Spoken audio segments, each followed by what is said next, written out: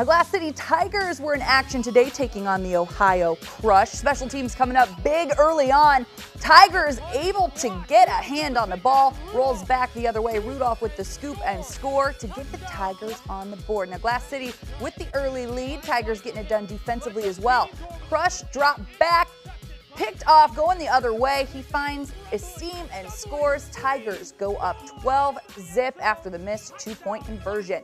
Now we skip ahead to the fourth quarter. After a Crush touchdown, the Tigers respond. Eric Lay with the give, makes a good cut to the outside, turns on the Jets, stretches the ball over for the score.